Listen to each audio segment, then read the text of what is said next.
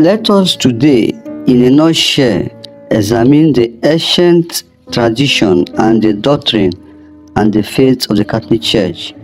The Holy Mother Church today celebrates the Most Holy Trinity. In other words, today is called the Trinity Sunday. The Trinity is recognized in the Father, the Son, and the Holy Spirit. It is holy and perfect and has no adulteration.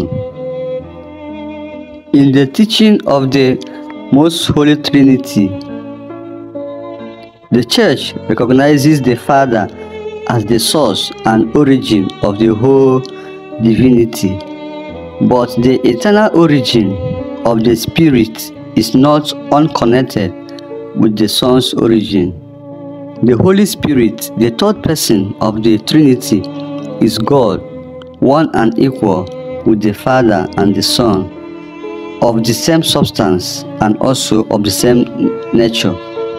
Yet, he is not called the Spirit of the Father alone, but the Spirit of both the Father and the Son. From beginning, the revealed truth of the Holy Trinity has been at the very root of the Church's living faith, principally by means of baptism. Baptism, as we know, is being done by a Trinity formula. The Trinity is one. We do not confess three gods, but one God in three divine persons, the consubstantial Trinity. The divine persons do not share the one divinity among themselves, but each of them is God, whole and entire. The Father is that which the Son is, the Son that which the Father is, the Father and the Son that which the Holy Spirit is. That is to say, by nature, one God. And also, we should also know that the divine persons are really distinct from one another. God is one, but not solitary. Father, Son, Holy Spirit are not simply names designating modalities of the divine being, for they are really distinct from one another. The Father is not the Son, nor the Son the Father, nor is the Holy Spirit the Father or the Son. They are distinct from one another in their relations of origin. This is a mystery, but they are all united in the splendor of love and unity.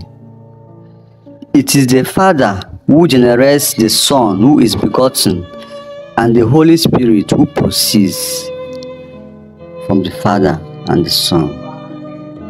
The lesson the Church wants us to learn today is the lesson of unity in diversity. Let us be united in spirit and in love.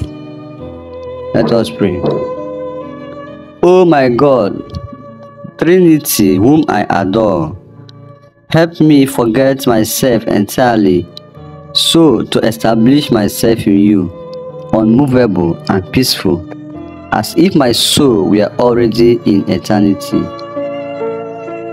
May nothing be able to trouble my peace or make me leave you, O my unchanging God, but may each minute bring me more deeply into your mystery.